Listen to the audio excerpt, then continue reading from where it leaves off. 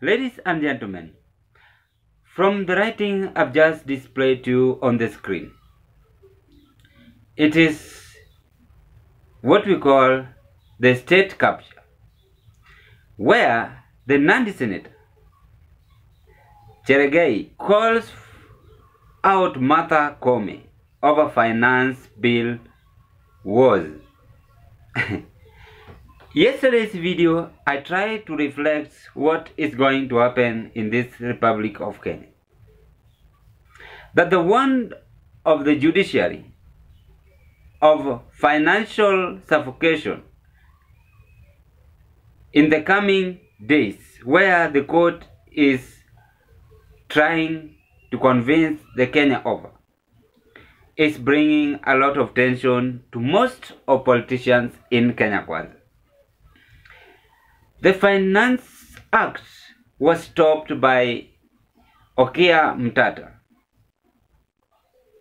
and now it has led to the threat of the judiciary.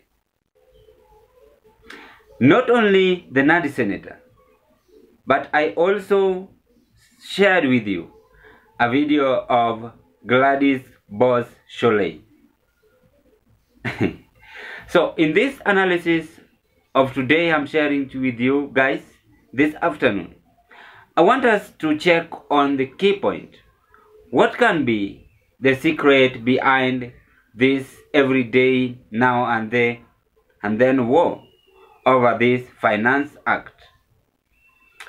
And I will be right to say what is cooking and why is it cooking in this Kenya Kwanza government. But before I proceed with this analysis, if this is your first time you are watching me, kindly take 1 second and click the subscriptions button and subscribe the channel. In that next time when I upload to you such kind of a video, the video will automatically come to your YouTube platform, and we believe you will enjoy watching it. To the members, I'm still welcoming you to the home of various political analysis, and I still want to take this golden chance to thank you for your support over your subscriptions, likes, and also comment. May you continue with the same spirit as we move on to this our YouTube platform, Zion Kenya TV.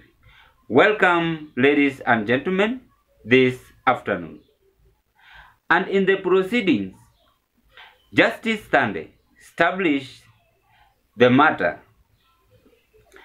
and they had weighed and needed to be determined in a manner that does not expose the helpless citizen to the punitive taxing measures. This Finance Act is majorly, the truth to be told, at this point, it is being driven back by William Samoei Ruto, because he cannot expose himself. He must use the back door, and using the back door is using these people I've mentioned. Remember, these are very close associate people with the president. They always work in parliament. They always go to the State House. Then what next if this bill is going to be successfully passed? It had been passed but stopped. And this stop, which was made by Okia Mtata, has brought a lot of tension in Kenya Kwanza, and most leaders in Kenya Kwanza were having determination. Therefore, the key point why Nandi Senator Cherargei is trying to create threat is that he knows very well that there is something that he has been promised by the head of state. Number two is trying to look the popularity. Number three, these are the key points. This man is having intention on this Finance Act. Number four, on number 5. This man is trying to reflect that they are owning Kenyans, with or without the demands of people's consent, which are always sought in decision making. As well as, or as long as they are trying to tell us that there will be no money to fund the lifestyle of judicial officials. This is just buying of time. But the reality remains that these people are just playing hide and seek with the current opposition. And they want this finance bill to buy time in order for them to pass them.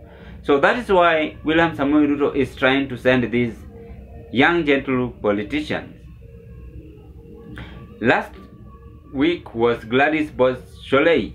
Yesterday was Nandi Senator. He is trying to use his people to convince the judiciary and give them threat that if this bill you are going to fail it, then you are at your wrong side path.